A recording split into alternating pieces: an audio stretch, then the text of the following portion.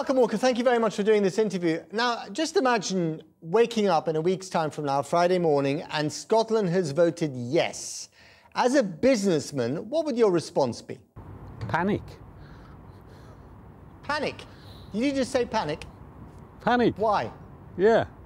Well, to be honest, I know this is massively important to Scottish people, but you know, I suppose down here we've not really taken it very seriously. I don't think many people have considered for 1 minute that there'd be a yes vote.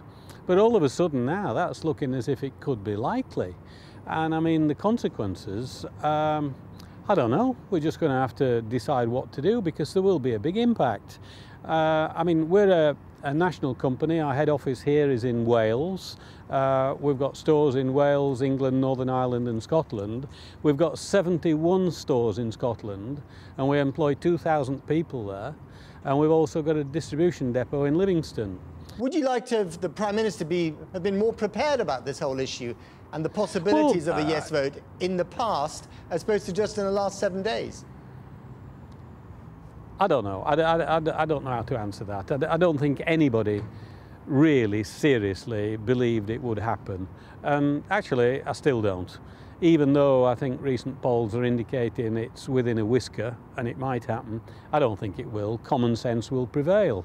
You know, we are Great Britain. It's England, Scotland, Wales, Northern Ireland. You know, why would we want to break up and go off in separate ways and become two smaller countries instead of one larger country? We'll lose influence. The consequences will be just massive. So it won't happen. Now, Jim Sillars, the former deputy head of the SNP, has said for those businesses, like yourselves presumably, who are speaking out against a yes vote and putting themselves on the record, their quote may be a day of reckoning. What's your reaction to that? Bollocks. Is that blackmail or a threat or what? I mean, come on. We're speaking out common sense. I mean, that is a stupid thing to say. Day of reckoning. What's it going to do? Close us down?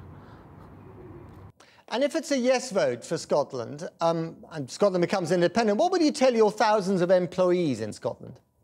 Well, business as usual, that's all. And if Alex Salmons improves broadband and mends the potholes in the road, maybe I'll vote for him myself, if I could. Malcolm Walker, thanks very much. Thank you.